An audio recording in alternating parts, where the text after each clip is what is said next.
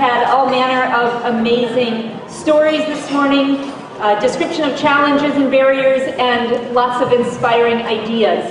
So what we're going to do now is take this to kind of another topic, which is the promise of technology. How can different technologies potentially help us get to the problem of providing literacy education for people throughout the world? So we in the US published the National Education Technology Plan in November, and it laid out this broad vision for learning that is powered up by technologies that can allow all students to access a personalized, more individual opportunity to learn. The kind of personalized instruction that is in fact very participatory, that people can connect with each other, building in social technologies, building in mobile learning opportunities, building in amazing kinds of digital content that's being designed and developed, and building in the opportunity to continually learn from the interactions as well. So I am actually not going to talk more about that, and I'm going to turn this over to our panel, because we have a fantastic panel, and they have a lot to tell you. What we've asked them to do is do some kind of short, snappy presentations, and we will go just a little bit over at the end of this. I'm glad most of you stood up at least and stretched and took a bit of a break. We'll go a little bit over, but we will have time for some audience questions, hopefully. So be thinking about kind of what's inspiring you, what's interesting to you, what kind of innovations are you listening, are you hearing, and what do you think is the promise of innovation and innovative technologies for improving learning throughout the world. So with that, you have the bios in your package, so I'm not going to read those to you. I am just going to simply introduce the panelists as they speak. So first up is Anthony Bloom. Okay, great. On to you. Yeah. Thank you, Karen. So don't start the timer yet, Stephen. I have a quick question for the audience. How many of you could guess what the cost of the first mobile phone was when it was introduced in 1984? Just yell out numbers. 5,000. Oh, darn it. Okay. How am I giving this presentation? So 1984, the first mobile phone that came out cost $4,000. That just gives you some idea of cost of innovation and lowering the cost of technology. I recognize, though, Karen, that I may be one of the only ones talking specifically about technology. I believe there's a variety of other innovations that are going to be discussed here. But Alexis and Karen asked me to be provocative, so I'll start off after your break with a provocative set of slides. Okay. We've heard a lot about quality this morning, and don't need to underscore it further. It's hard to imagine how we will achieve our Millennium Development Goals. The challenges of schools and children having low resource settings, not having enough schools, without thinking about the contributing role of technology. Now, this isn't to supplant the importance of teacher professional development and the importance of traditional education systems. But as Nina Lilly had said this morning, how do we reach learners in all parts of the globe? And again, it's hard to imagine how we could do that without creative uses of technology. This is a picture I took when I was in Mozambique with a number of kids that were trying to get in, and I thought this was an apt metaphor of kids outside the school system, but also what happens when they get into the school. What kind of challenges are they going to have in regards to access to technology? So we're fortunately at what I would suggest is a tipping point in terms of regards of uses of technology. We have a number of pilots that USAID and other development partners are supporting looking at low-cost technologies and interventions, whether it's interactive media such as radio, handheld devices. We see the cost of these are being lowered, and at the end I'll present a challenge in terms of our collaborative opportunities to lower these costs further. Of course, we want to make sure that it's cost-effective, accessible, and scalable, and sustainable. So again, it's not just to plant the importance of rigorous evaluation about the contributing roles of technologies, but we're excited by what we see currently and over the horizon in regards to creative uses of technology to promote early grade reading. In our strategy, the new USAID education strategy, there's specific reference to the importance of partnerships. There was a question from the previous panel, somebody asked about engagement with private sector. I think this is an important area of collaboration as a development community, that we recognize the innovation, the opportunities to collaborate with private sector organizations. It's also important, again, that we underscore the appropriate uses of technology through rigorous evaluation. We don't want our technology interventions in countries to be led by technology of convenience, either that being promoted by a private sector in the developed world looking for an additional market, or the allure of technology as opposed to seeing how it can be an important integral part of an education program. So that's why we want to make sure that there's rigorous evaluation. USAID has been supporting a variety of challenges to raise the level of awareness and to catalyze new ideas in regards to the use of science and technology in development. Our administrator came on board and launched a series of grand challenges, including the first, which is the Grand Challenge on Saving Lives at Birth.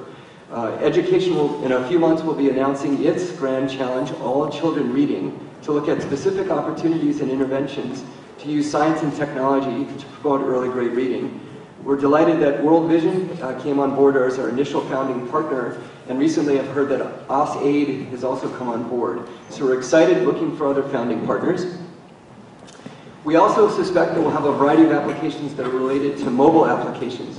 And what I mean by mobile applications is not exclusively just a mobile phone. I don't know if how many of you have seen the Pico projectors. Has anybody used these Pico micro projectors? You can now purchase them for $100. What is the opportunity to connect a Pico projector to a flash drive to bring a mountain of resources into a low resource setting? Flash drives are another example.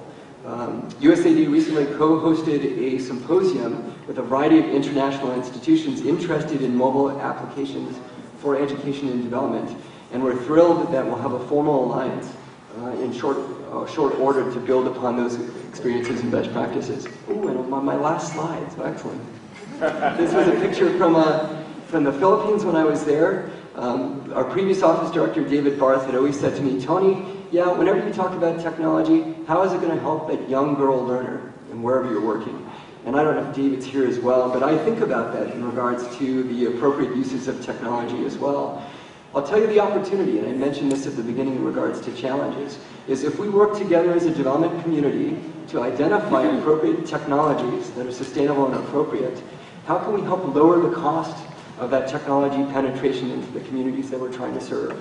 We represent a wide array of development institutions. Let's challenge the world to help lower the cost of access to bring those technologies to contribute to early grade reading. Thank you.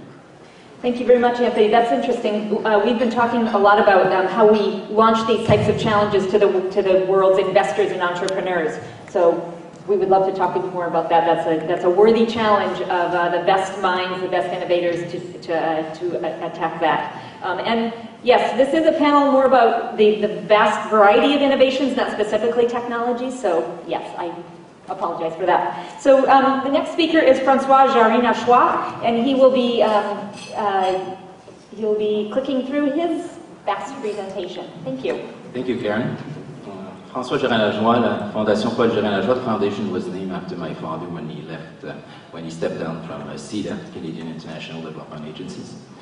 My slides are in English, but my tongue is in French, but as I'm Canadian, we have both official languages, so I'll try to do my best in English. Thank you.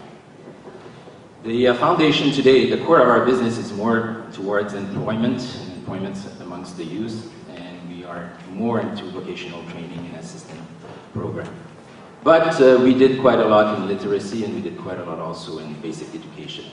So if I go through this, we also have, and I'm not talking about it today because 5 minutes wouldn't give me a good chance to talk about it, but we have this tremendous and humongous contest, which is called La Dictée PGL, which is a dictation contest that we've been running for 20 years. And it's dictation, as I said, it's a dictation, it's called La Dictée PGL, and we're among 6 sub-African countries in French, and we gathered in the last 20 years 4.5 million participants, from whom we had 1.5 coming from Africa. And every year there's African winning the contest, so it's just to tell you that they are avid of reading, because we do distribute materials so they can win the contest. So that's as a good entry, we're very proud of that project. If I go, first project. Okay, I have 3 little projects here that I want to present to you. This first one is directly in my backyard in Montreal. Manawan is a little community of 5,000 inhabitants, and they're Aboriginal nation. They're totally illiterate. We went there last year with my volunteers, Educators Without Border, with strictly one little idea, a multidisciplinary project that would put ahead a team. And we decided that team with them, which was the seasons. At Skamek natives, they have 6 seasons, contrary to most North American countries. And those 6 seasons are based mainly around their hunting and fishing season. So we decided to use that multidisciplinary subject, and from there we went on to do execute a reading program that was for 4 weeks. And what was very important is to involve, like some ministers said this morning, to involve parents and to make sure also the grandparents would be in the portrait, and that finally that we would finish it all with a 1-month program on the radio. And today, 1 year later, we're not there anymore, but the program is still going on and going very strong. The second project, which is from Quebec, from Senegal, Saint-Louis, and I'm the one who really put it on and did this project. It's called The Quest for Knowledge. So as you can see, I'm going to go read through mine. It's going to be easy for me. I'll just make the description of the project because it's very interesting. We took a group of students, 5 to 8, armed with dictaphone, and we have interviewed and questioned the storytellers on 3 subjects. And then the kids choose their favorite project, translated from dialect to French, and then edited the story into books, tale of contents, chapters, introduction, conclusion, and acknowledgement, and finally illustrated their chef-d'oeuvre. And the final act was a grand celebration at the village where they would act, sing, or recite their own story. So if you look at it, this is what it would look at the end. You have it in dialect on the left, you have it put on computers on the right, and you've got the illustration here. So we did great with that. It was done for the Organisation Internationale de la Francophonie. And finally, I'm sure everybody around here know a little bit about interactive pedagogy, which we did also in Burkina Faso. And there the success was that at the end of the project, which was a project of a year, the ministry decided to have a seminar and constructed a policy around it. And today they have interactive pedagogy amongst Burkina Faso. But the difficulties are the same that the administrator of USAID was saying this morning. The problem is always the same. We don't have ways of measuring how it goes today and how it's done today. So this concludes a little bit my presentation, because we are at the end of the 5 minutes. But just read maybe this President Barack Obama citation, which finished by, we also look at how we can foster the innovations that can be the game changers in development. Thank you. Thank you. And one of the key things that I heard Francois say is talking about compelling projects that engage communities, engage participants, engage communities, a lot of storytelling, really interesting focus on the human dynamics, and that's one of the things that we absolutely have to do. We could spend hours talking about the measurement, but we won't. So with that, we'll pass it on to Corey Hyman. Thank you very much, Karen. Good morning, everyone. My discussion about innovation this morning is also not about electronic technologies. Instead, it is our attempt to grapple with the issue of global illiteracy using very traditional resources, teachers and books, but using them in strategic ways. At Room to Read, one of our main organizational goals is to help children to become lifelong independent readers. We started 11 years ago by building libraries, more than 1,400 libraries and school blocks built to date, and 11,000 libraries established overall, and stocking them with donated books, more than 6 million donated books to date. We quickly realized that donated books were not helpful for children at the earliest stages of reading if the children could not read the books in their own languages, and began to publish exciting storybooks and nonfiction in local languages. Approximately 4 million books distributed from our local language publishing program, 550 titles, including books in 25 languages.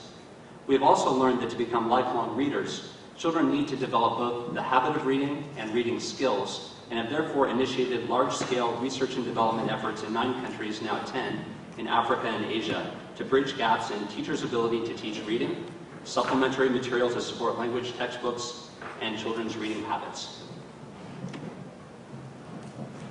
Our research and experience to date indicates that it is important to think about the kinds of resources that are needed at each stage of a child's literacy development to foster the goal of lifelong reading. This is particularly important for children from economically disadvantaged backgrounds who may have little exposure to books or reading before they come to school. Our first focus on teacher instructional support is being designed to help teachers think about how to and when to promote a range of literacy skills, including listening, speaking, reading, and writing at different phases of literacy development, from pre-reading, where children develop speaking skills and listening comprehension, to decoding, to fluency in reading comprehension. At the same time, our focus on materials development also takes into account the evolution of children's literacy skills.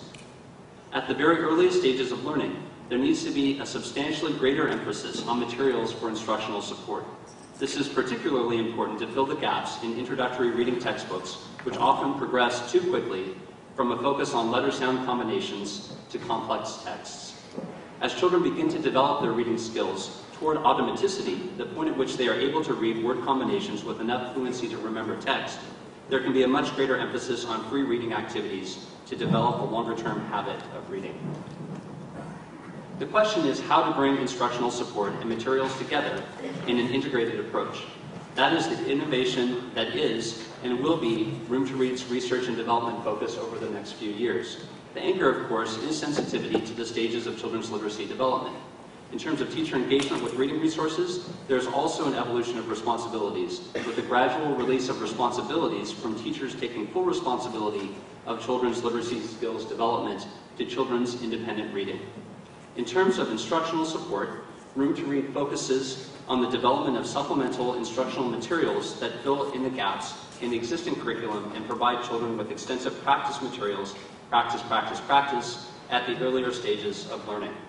At the same time, we provide a variety of storybooks and nonfiction in classroom libraries and school libraries to expose children to the wonder of reading and the excitement of colorful books that they can feel and touch.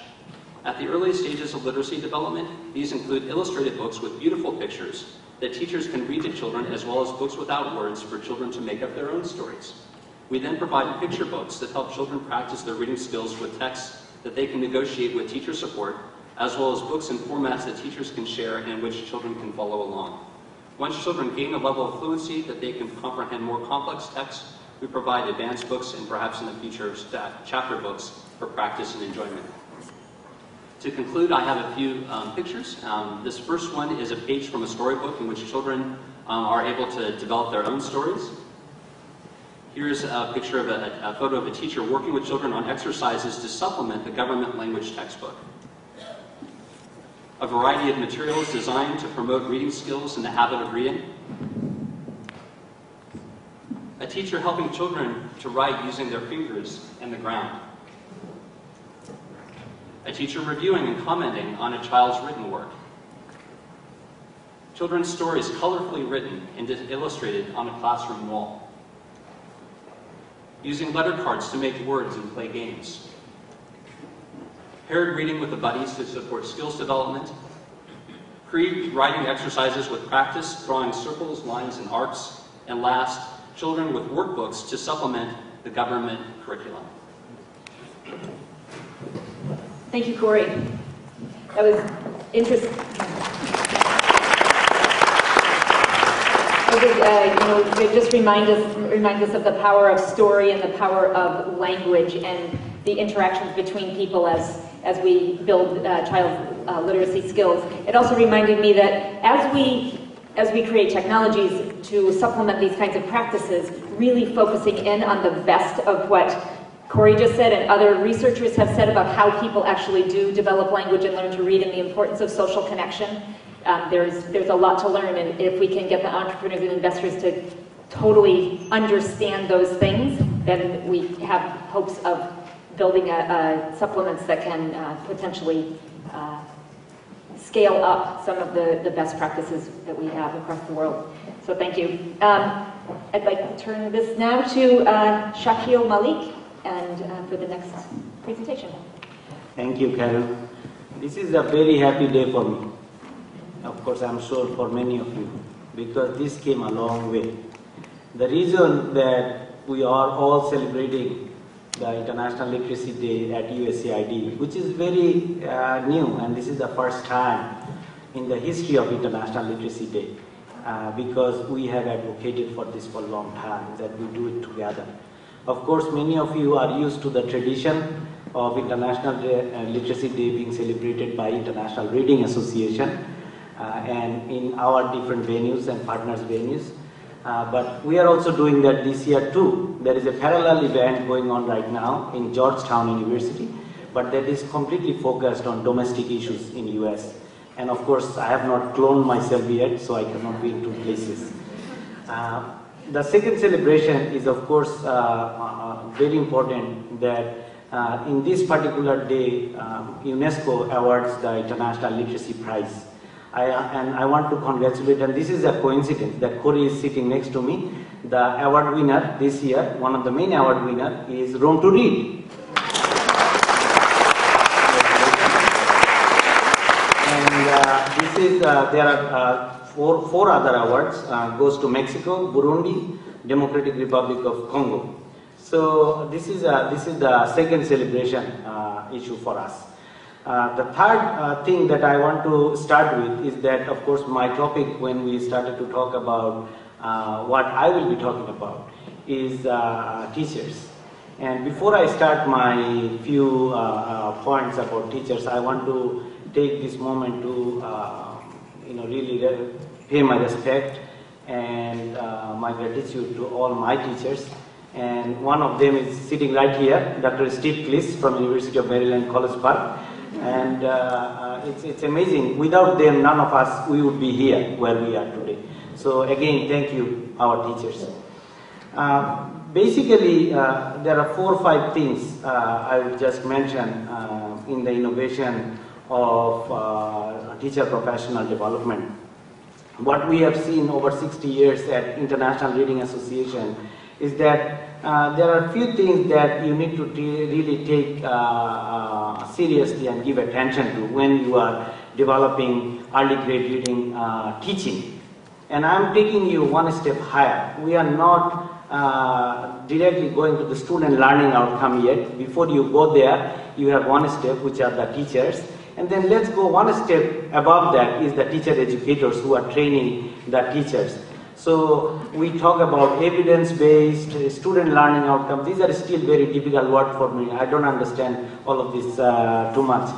But I understand the teacher educator. If my teacher is not, the teacher educator is not doing a good job, then the teacher cannot do a good job and the student would not do a good job. It's a very simple cycle for me.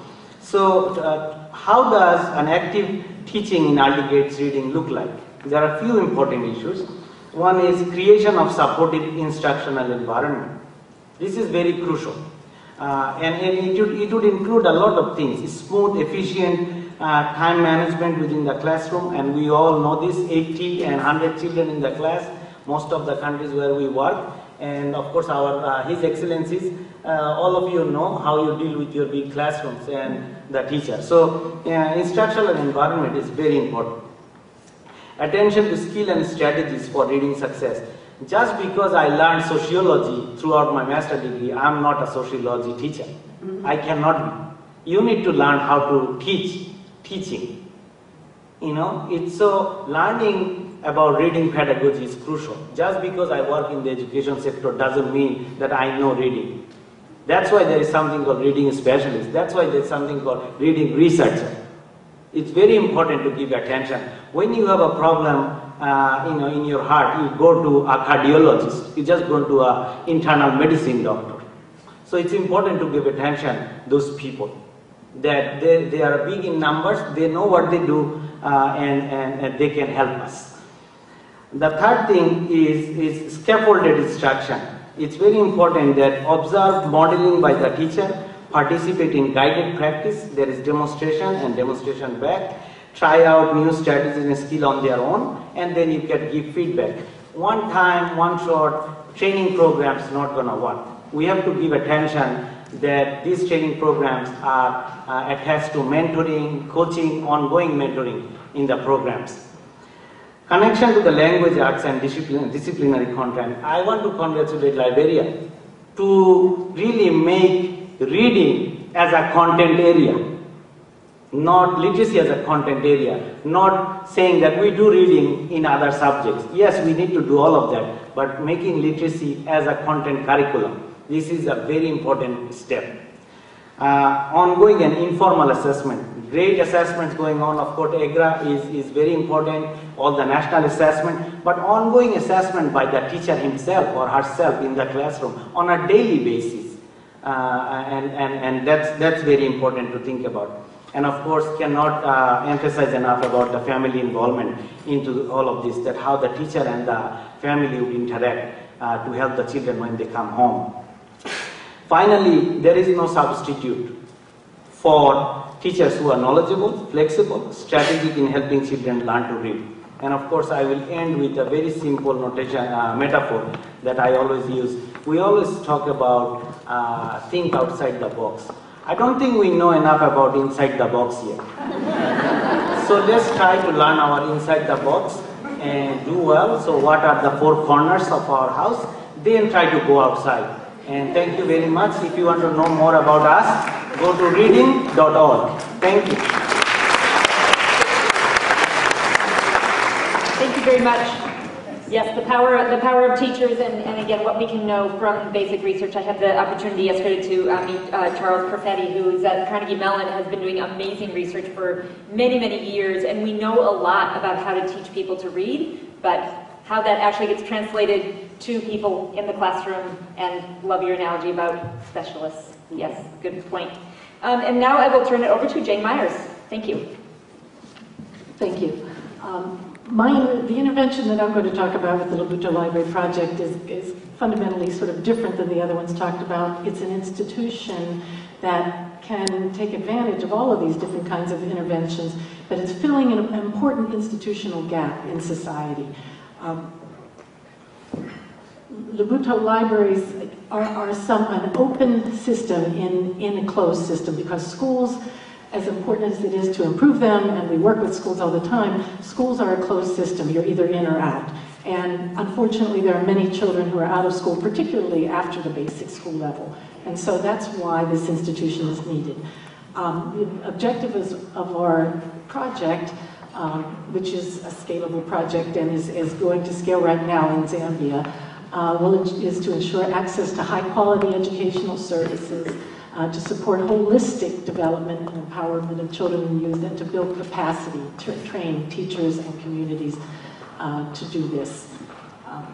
Again, literacy actually is a means to an end, and I think a lot of the speakers earlier this morning talked about the role literacy plays. So we're aiming toward that end goal as well.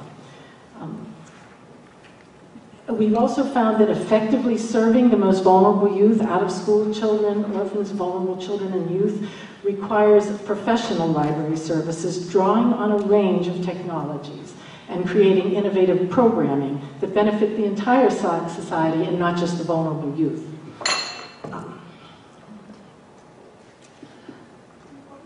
Sorry, I went a little ahead. Public libraries can, and Lobutto libraries do, educate girls without depriving boys, provide access to shared technology and comprehensive book collections. And the shared is important. I hope someone asks a question about that.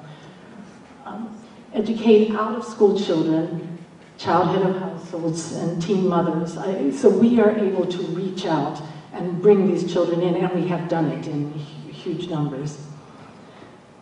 Provide early childhood education. Again, that's something that happens all the time, every day in our libraries. Improve teaching and education quality. I'd love to have a chance to elaborate on that too. And to serve as a bridge to schools for out-of-school youth. Our libraries have been recognized within the library profession as a model for library services for disadvantaged children anywhere, with a powerful and measurable impact. One thing that we know in our profession is that there are 3 necessary elements for successful libraries, the ones that will really have an impact and be sustained. You have to have an excellent and comprehensive collection, relevant programming, and effective outreach. And the collection needs to include all of the kinds of materials previously mentioned, including information technology. We have seen that our library programming is especially necessary for out-of-school children. And I hope you all were able to pick up a handout that I had out where you pick up your badges that talks about our programs. There's one in particular where we have engaged Zambian teachers in partnership with the Ministry of Education and created 700 reading lessons, mother tongue reading lessons that can be used in our libraries and can be used throughout the country. In other words, we have engaged children and teachers to create 100 in each of the 7 Zambian languages. So that's one thing that can be done in a situation like ours. Also, for such programs to be effective and sustained, you need to be working with the government and communities, and both need to own it. You need to develop specialized architecture to have facilities that will accommodate the need. Capacity building is obvious. It's what Sakila talked about with training teachers. And also what librarians do all over the world, which is preservation. It sort of seems to get forgotten that there have been in the past lots of materials, wonderful materials in Zambia in local languages, and we have created a digital archive. We've tracked those materials down that don't exist in Zambia anymore, and we've created a digital archive. So I have 1 minute left. That's going down. Anyway, just a tiny little story at the end, and I hope I can squeeze it in because it's about my mother, and I want you all to know about it. My mom was born in Philadelphia, in South Philadelphia, in 1912, into a very poor Irish immigrant family. And when she got out of high school, as we were closing into the Great Depression in this country, she had absolutely no chance of going to college, and she desperately wanted to. But fortunately, she lived in Philadelphia and could spend all of her free time at the Philadelphia Free Library, the iconic first public library in the world, an innovation of a guy you may have heard of named Benjamin Franklin. And one day in the mid-30s, a woman physician at the end of her career came in and said to the librarian she wanted to send another woman through college and medical school. And did the librarian have any ideas? And yes, indeed, my mother got a scholarship through college and medical school thanks to the Philadelphia Free Library. Met my dad in medical school, and all 5 kids in our family grew up knowing that libraries were a magical place of opportunity. And that is what drives the Labuto Project, and I hope someday I have the opportunity to tell you about Loveness and Miriam and Betty and Joe and David and all of the people, all of the young people in Zambia whose lives have been transformed by our libraries. Thank you.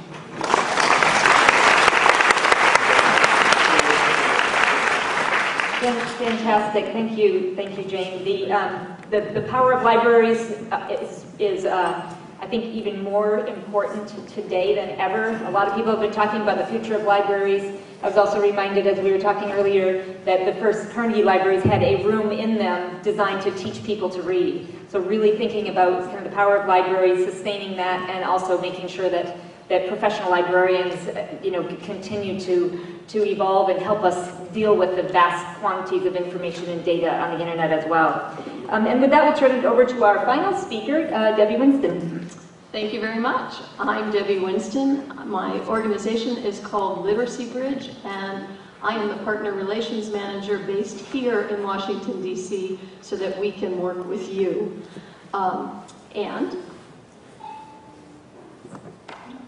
Welcome to the Talking Book. Okay, so this is a talking book. Anybody speak Twi? Yeah. Okay, so it doesn't look like a book, but it does speak in any language. Just a little bit about our work, an example of our education programs, and then a bit about the benefits for the entire community that we've been talking about. So we're a small NGO in Ghana in the United States, headquartered in Seattle, Washington. Our founder is a dedicated open source software engineer who designed this small, durable touchpad computer, also very inexpensive, to make vital information and education accessible to billions of people in resource-poor areas. We're passionate about ending global poverty, and so we work in remote rural areas so to find solutions to bridge the literacy gap. The talking book is simple, it's interactive, it is a computer, and it doesn't require electricity, internet, or cell service. So even a single talking book can serve dozens of learners with up to 140 hours of content in a variety of languages. Very easy for users to add the audio instructions in their own local dialects. It can also transfer learning materials to another talking book. It has a USB cord built in without the need for a laptop, and it captures relevant user statistics and user feedback.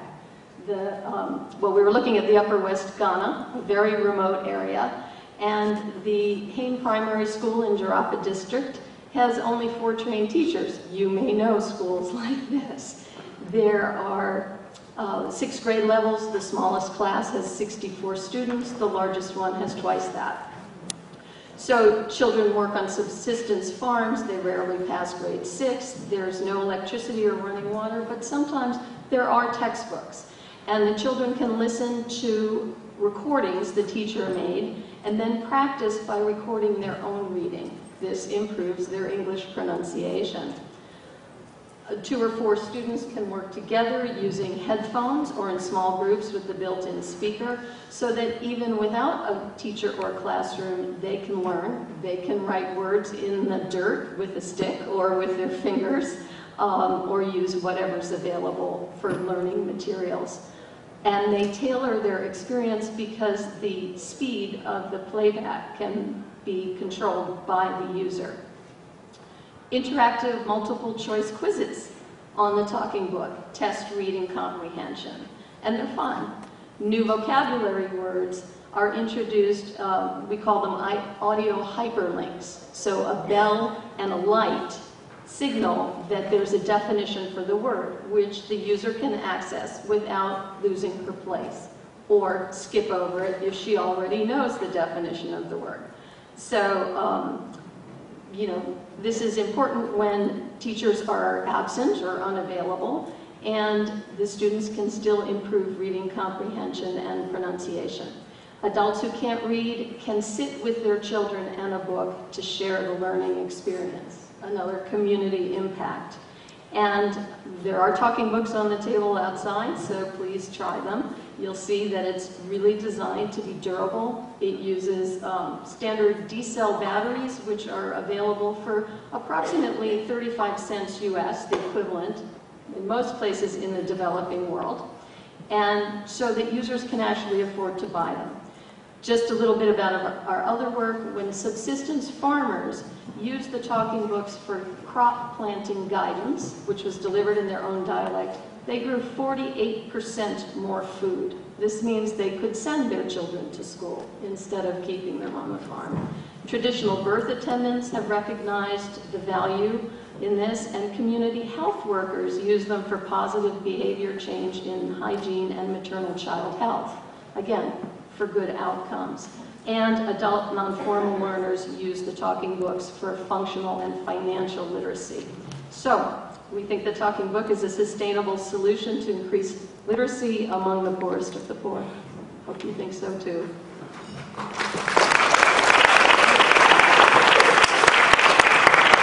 Thank you, Debbie. Sustainable and scalable, it sounds like us. Okay, so I think we have time for 1, maybe 2 questions. Does somebody have a question? And you're free to direct it at a specific panelist or the panel in general. What are you thinking about? All right, Tony, or somebody in the panel.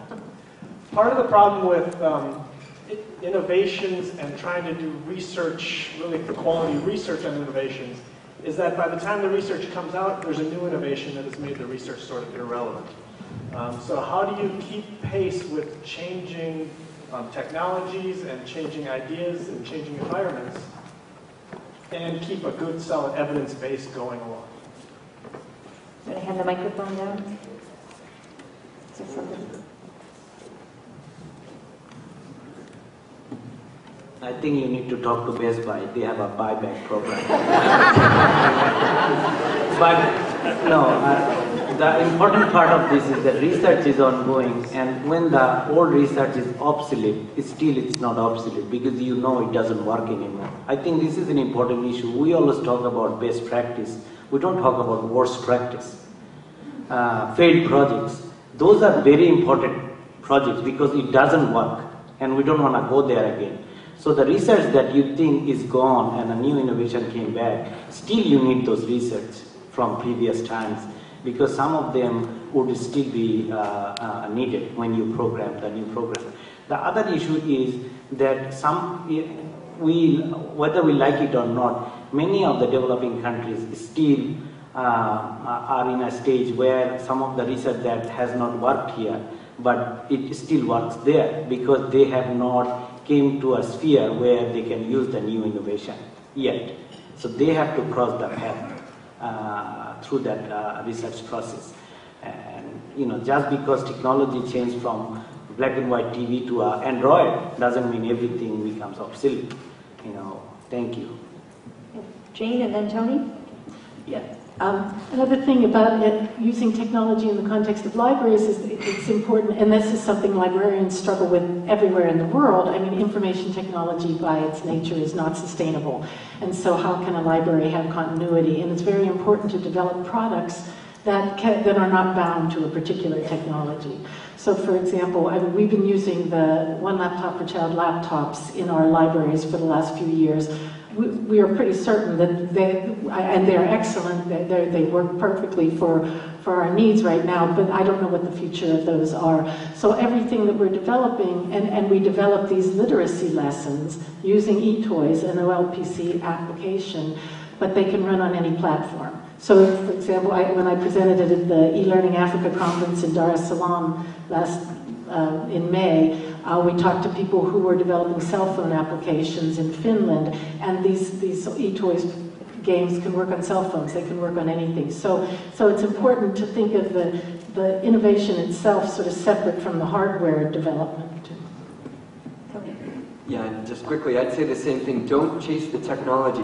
What happens a lot of ministries of education and donors are chasing the glimmer of the eye of what they saw on the metro as they were coming in. And I think what we need to do is appropriate sustainable technology and apply it to the intractable development problems we have. So work with the reading specialists to identify the opportunities for the appropriate use. On the other hand, take advantage of technology. Desktop virtualization uses the power of a single computer to be able to power a number of other desktops or a number of other monitors. That's a way that you can make technology work for you. eGranary is a project out of University of Iowa. They're downloading millions of websites, putting it on hard drives and disseminating it into communities that don't have connectivity. So what are the opportunities for us to take advantage of the power of technology to make it appropriately accessible for the communities we serve? The last is, of course, mobile phones. Other sectors we had heard earlier, such as health and agriculture, are using mobile phones in terms of helping their development hypothesis. How might we use that infrastructure, if not exclusively the mobile phone, the infrastructure for data and assessment gathering? Absolutely. Debbie? I also wanted to speak to the power of open source software so that any user with a little bit of experience can actually tailor something like the talking book, that it has a USB connection built in, a mini USB, so it can, if there is a single cell phone, upload and download content from the internet and also hook up to computers and so on. And further, the statistics, the user statistics are stored inside. So when it does hook up to a computer or another talking book, people themselves in the field can track what's most effective. So we're trying to, get the innovation to be accessible to the poorest of the poor. Thank you. Corey? Just to go back to Shaquille's recommendation that we think inside the box as well as outside the box, and just a plea that there's still a lot of basic research that is absolutely imperative that we conduct to be able to understand how children learn, how they acquire literacy skills, and even if there is research that has been conducted in the United States or other developing countries with complex language structures. There's still a lot of work to be done that Room to Read and other organizations are doing to really understand how children learn in countries where this research hasn't been conducted in languages that are more regular than some of the languages that we tend to work in. Well said. And with that, I think we are out of time. What I want to wrap up is don't get too attached to the technologies. Focus on the basic research, the best practices, the best interactions between people, and get the innovators and the inventors and the entrepreneurs to look at that before they come up with their next great idea. So thank you very much to a great panel.